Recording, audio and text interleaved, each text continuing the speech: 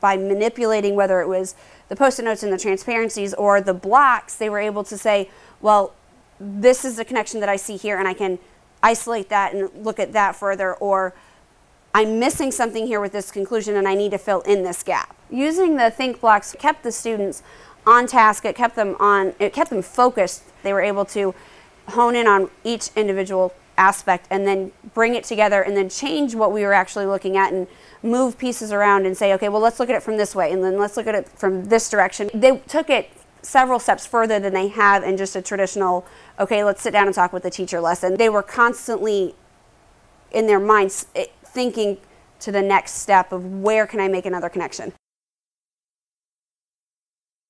Next year when I start, I'm going to start day one with this project and do these hands-on lessons with the kids at the very beginning and then have checkpoints coming back to what we've started and figuring out what needs to change or what holes need to be filled in, and do it a lot more systematically throughout the whole school year rather than saying, okay, it's going to wait till SOLs are over, because it doesn't happen when SOLs are over. It has to be done from the beginning of the school year in little small increments. With the patterns of thinking and the ThinkBlocks, I want to start beginning of the school year, introduce the concepts to my kids and use it not just in social studies with the Global Awareness Project, but use it with science concept, use it in everything that I teach, because these are, once the kids lay the foundation of thinking like this and using these concepts, they're going to be able to make the connections in all subject areas.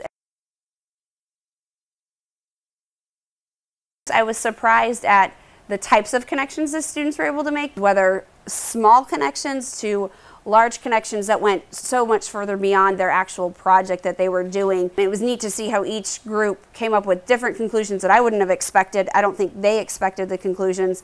I think the Global Awareness Technology Project is valuable for the students because it opens their eyes to the fact that they're not just in their community, there's a world outside of them that influences everything that we as Americans do on a daily basis. And it helps them to realize where we got all of the ideas and the founding beliefs for our country and how we've grown. And I think it's exciting to see the kids start to realize that there's a lot more to history than a textbook.